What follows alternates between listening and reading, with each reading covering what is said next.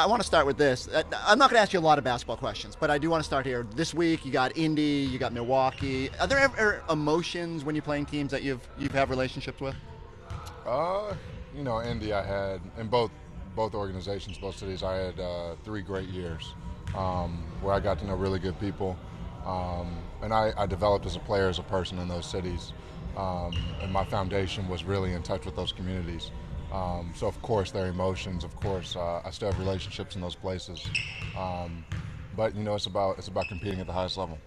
What was that process like? I heard you say, from draft night and potential with the Wizards and thinking about that to sort of having a choice. Now that you've had time to process it, what was that experience like? I think I ended up in a great situation in Boston. I do want to say that. But it's mixed emotions. I'm coming from a team in Indiana that we had good years, there comes a time with most players in the NBA on most teams where it's time to move on, and it was my time. But Indiana really gave me a choice to not I won't say pick, but which team to really pursue a trade with, and they did right by me, and I'll never forget that. It's been a lot of mixed emotions. Leaving Milwaukee, it was mixed emotions. Leaving Indy, it was mixed emotions. But I'm in a good place. What's the biggest thing that maybe you didn't know coming to this organization that you've learned here? What's been the biggest kind of takeaway from your first? What was it now? 6 months here. It's a well-oiled machine. Just the continuity that it sort of functions at. Nothing's really disrupted. Guy goes down, the next guy fills in. Everybody seems to be in, there's a hierarchy here. Everybody seems to sort of fall in line on the court, to the front office, everybody to, the nutrition staff. Everybody's in constant communication, which I really like. There are no drop balls anywhere, which is it's really good environment for the players. Take me off the court. You guys had a rare, I call it an off day. You still got to do probably film and get your treatment and all that. But what's an off day for Malcolm Brogdon? Like, what do you do during your time away from basketball? Well, I hang out with my family. And really just take time to. I will honestly watch a lot of basketball. It's hard to give your mind a rest when all you can think about is basketball. But I hang out with my family and hang out with my dogs. I was going to say, so some of you guys play video games, some of them golf. Like, your daughters, are they starting to get into stuff? Are they dragging you towards stuff? Like, 'cause, my kids would sit there with Instagram all day if I wanted to. I'm really just enjoying my daughter, taking her on walks, taking her to the park, playing nonstop in the house, and taking my dogs on walks and playing with them as well. So it's, I'm not working in the gym, but I'm working at home. How old is your daughter, and what kind of dogs do you have? I have a 2-year-old daughter, and I have a Doberman and a Shar-Pei. Oof, all right. Yeah. They're keeping you busy then. Yeah. Is 2-year-old starting to gravitate towards anything TV-wise? Are you watching Paw Patrol? Like, what's going on the TV? We watch a lot of Coco Melon. Yes. We watch Sing 2 a lot. We watch Frozen. There are a few of them. We Encanto. We watch those a lot. So there was a stretch where Brad Stevens had to sing like Frozen for months when his daughter was going through that phase. So I'm singing every song under the sun that my daughter likes. She likes it. I'm singing it. So no, it's all good. It's all fun. What's on Malcolm Brogdon's Christmas list? Nothing really. It's time with my family.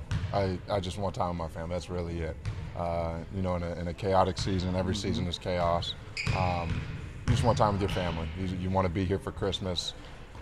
Thankfully this team made it to the finals last year, so we're here on Christmas, and that's a blessing in itself. So that's really all I can ask for. What was the best Christmas present you ever got as a kid? I think I got an Xbox when the first Xbox came out. That was huge because that was like the next generation, the next like huge step of sort of gaming electronics. Are you still into gaming, or are you just not at all, man? Really? Yeah. I mean, some of these guys take it on the road with them. No. Some guys are serious with it. It fell off for me, man. Once you have kids or other things going on, man, you don't really have time. Yeah, I'm with you there. What else do you like to do when you get away? Like, I mean, I know you traveled over the summer, you said, right? Like, how important is that stuff for you to just be out and about, and especially helping people? I know how much you're involved with that. It's super important. For me, that stuff is more important than basketball. Traveling with my family is the most important thing to me, as well as helping people while I get to travel. being able to experience different cultures, different people, and expose my daughter and my family to that's huge for me. When you got here, you said that one of the things you were most looking forward to was playing with Al. What was that from? Was that from watching him on the Hawks as a kid? Absolutely. Yeah, just watching him in Atlanta, growing up in Atlanta, watching him, and just watching the way he conducts himself. He's just a class act. He's a classy guy, the ultimate pro. So it's been a pleasure playing with him. What's it like going?